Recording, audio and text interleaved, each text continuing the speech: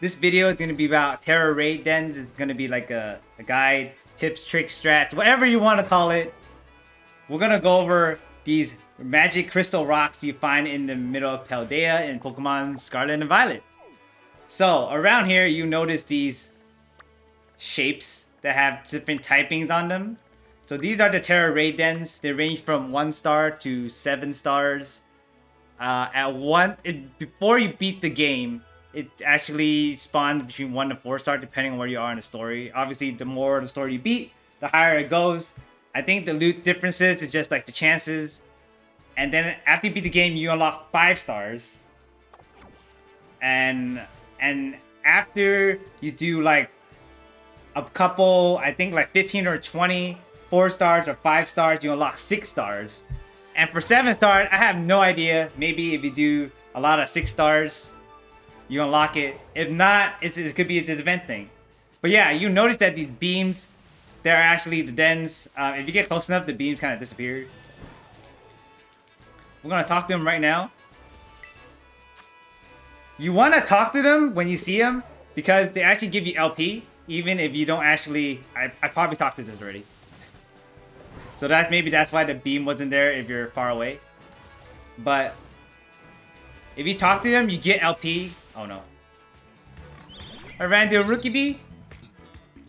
Yeah, this video is unedited, by the way, and live on Twitch right now. So you can see everyone here. I might talk to chat for a bit. Hello, everyone. How's everyone doing?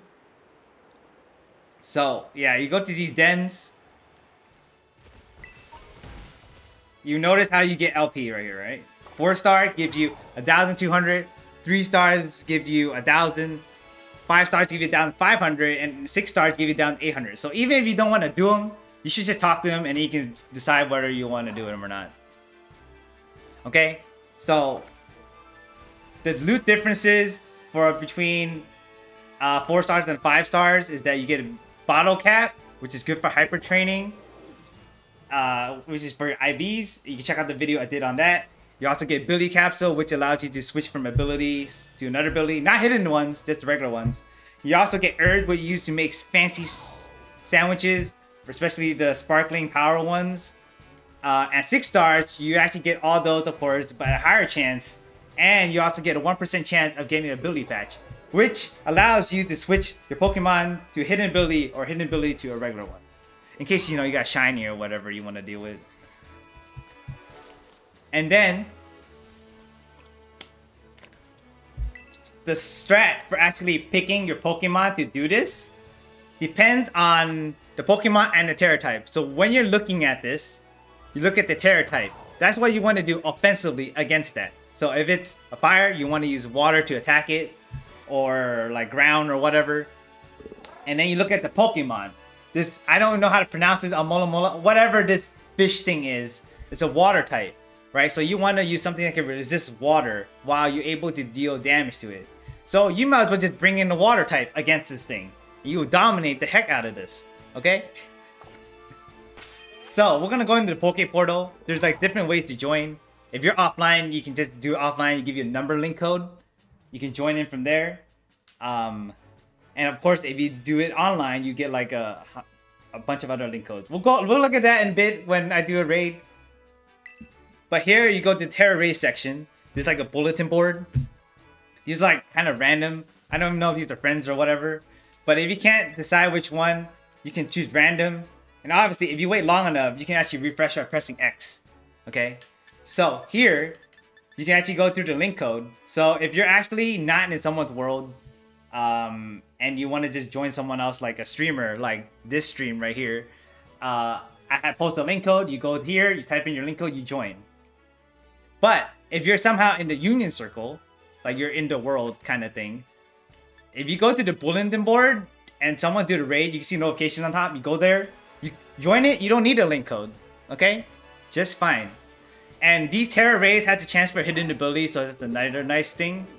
And they also give better IVs. I believe like what 4 star give you like 4 best IVs, 5 star, 5 or 6 star give you like 6. It could get perfect. Who knows, right?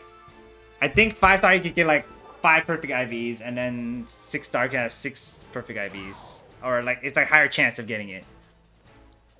So we're gonna do a raid right here, right? You can challenge alone, get NPCs. You can challenge as a group, right? You can let anyone join, which is the random get the posting. All right, so correction here: 5-star is 4 guarantee, 6-star is 5 perfect guarantee, with chances of 6 IVs for both. So either way, you guys still have a chance, just higher chance, right? Yeah.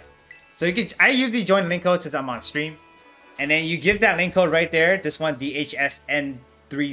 If anyone wants to join, you guys are welcome to. It's just a 4-star, nothing too fancy. I don't have this Pokemon, so I'm gonna catch it. It does have a guaranteed catch rate, so you can use whatever ball you want. So these raids are pretty much how you say it. I'm gonna bring a water Pokemon. Oh, I got full. So these raids, yeah, these raids are pretty much, if you could think of it as like a 1v1, but with a shared health bar and a shared timer with your teammates. And if someone were, you or your ally were to faint, then the timer, a chunk of the timer will actually go down. So you don't want to die or faint that much, because then you're going to drain down the timer. So if you notice suddenly your timer is down, someone probably fainted, either you or your teammate or a group of you. So be careful. And every time you faint, there's like a 5-second timer to respawn. The next time you faint, 10 seconds, then so on and so on. And we got 2 shinies over here, nice. So the way it works is that you have a battle, right? And then if you do 4 attacks, you can have a chance to terrestrialize. If you do cheer, it doesn't count towards the attacks, by the way. And then the cheering, there's like 3 of them, right? Attack, defense up, and the heal. That affects your whole group. You get 3 of each. You can do whichever one you want, right? I'm just gonna do this for fun. It's a 4-star. I don't really care. You guys got this in the bag. So the boss can sometimes attack twice, and also has the chance to like nullify all effects, all your buffs, all the negative effects that it has, right? So you gotta be careful. Okay, you gotta be careful. And then throughout the battle, if you don't kill it fast enough, it can throw out a shield, right? And that shield is like a terrestrialized shield. And it takes reduced damage from regular attacks. Unless you use terrestrialized attacks, then it increases damage. So you want to save your terrestrialized when you actually get there. And you want to be careful. You don't want to terrestrialize when you're about to like faint, because you want to terrestrialize once in the raid, okay? So if you do it and you faint, you can't do it again. So be careful. So now I'm going to talk about some strategies that you can use, especially if you're getting carried, okay? Like for a 5-star or 6-star. If you don't have like the correct Pokemon, or the boss is hitting you like super hard, you can just not do anything, because if you don't do anything, the boss doesn't do anything, at least not for you. So you can just stall and have your teammates carry you. And then you just sometimes, okay, there's a chance that it will auto attack for you, but it's very low. Like I just tested it with the stream, and I just had 2 people just like not do anything, right? And then one person didn't get auto attacked at all. And then the other time, someone actually got forced to do auto attack, but only once. It wasn't even that big of a deal. And then we just carried super hard. And we won. So a good strategy to have like two DPSs, or yeah, 2 DPSs, and then 2 people get AFK if they're weak enough. So this is the one with the ice. Water. Ooh, I don't know if I want to use this one, right? I don't know if I want to use this Pokemon. Yeah, if I find a 5-star, that would be good. But yeah, that's pretty much it for raids. Like, this is the rundown of raids. Use that strat, right? Just stall. Maybe we can find one right now. Let's try to find this grass one right here. Hopefully it's a 5-star.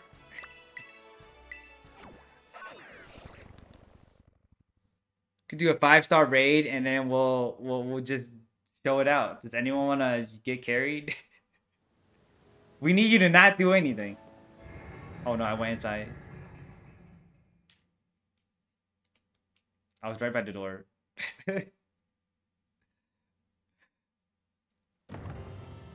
Alright, we going back out. We going back out. We going back out.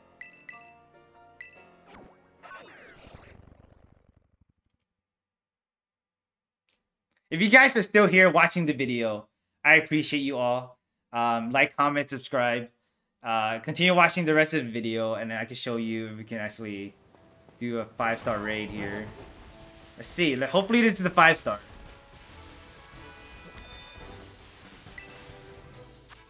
It's a 4-star. Unfortunate. I don't have any good fighting mons at the moment, so I don't know if I want to do that one.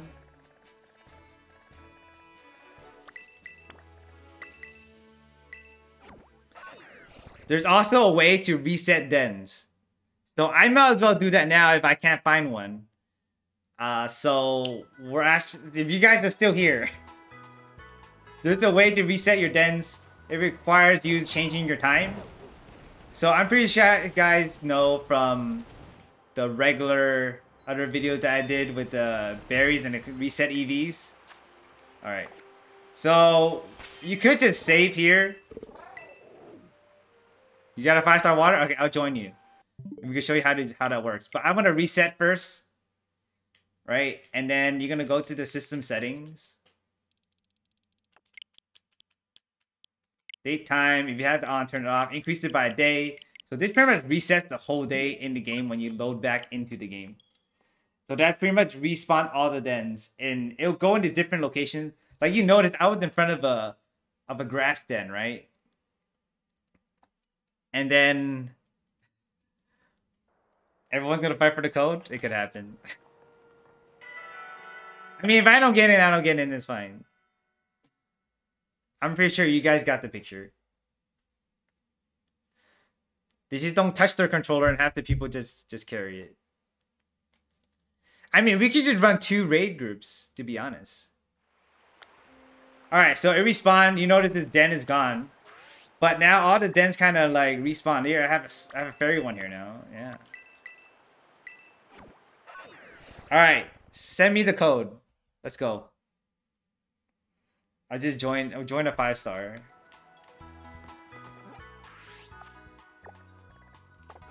Alright, so I'm gonna have to go online here. Let me go online.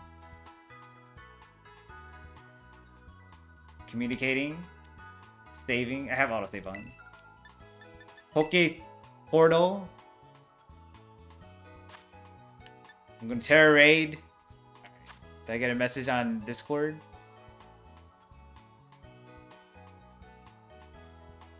So this is how you join the raid. You notice here that they blocked out the O because there's a 0. Alright, so that's the code, guys. You guys see it? In chat? It's the water one with fire, huh? So water, fire, I probably shouldn't bring... I could bring a Zoomerol. And use fairy moves. Yeah, it's a water Tera. I don't have any electric or grass. But we have someone that can carry, right? The Miraidon is actually a good Pokemon to use, like the legendaries. So if you can level them up, that would be good. So I guess another tip right now. Yeah, you don't need attack. Another tip right now is to make sure you have their EVs trained, build out. Most of the time you want to go all attack. Make sure the natures get the mints. All attack and then maybe HP for raids because speed not much of a difference.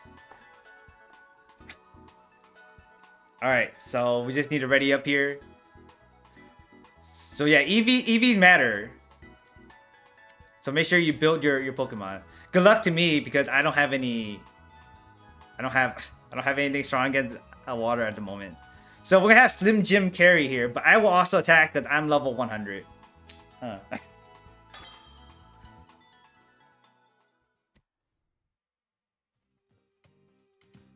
Try to get into this one. Solo carry. I mean, I'm gonna attack too, which is gonna have Leo and Bunny not do anything. I'm just gonna do fairy moves. This is a water Tera type.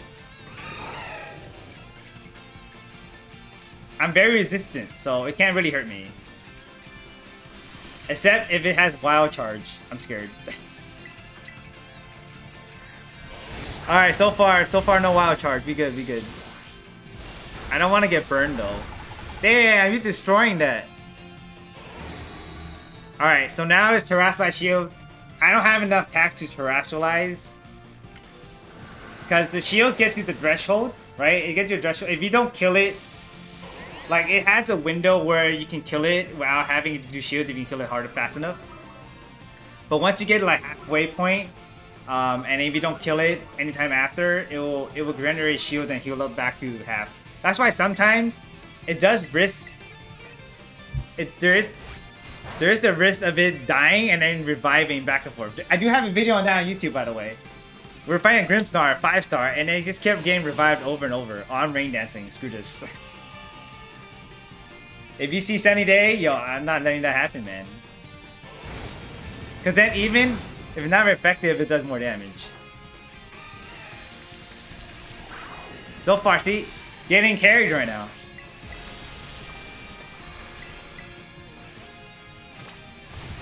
Ooh, that hurt. Screen speed. Alright, I'm gonna need a heal. Does someone want to drop a heal? Like, you know my HP is low, so maybe it will bring out the heals.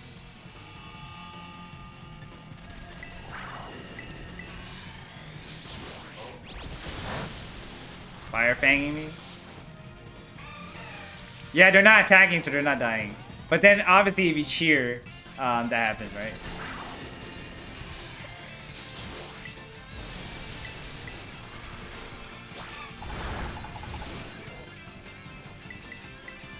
Wait, Aqua Tail by accident.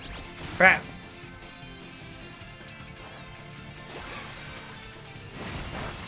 Aqua Tail by accident. Oops. Alright, we good. See?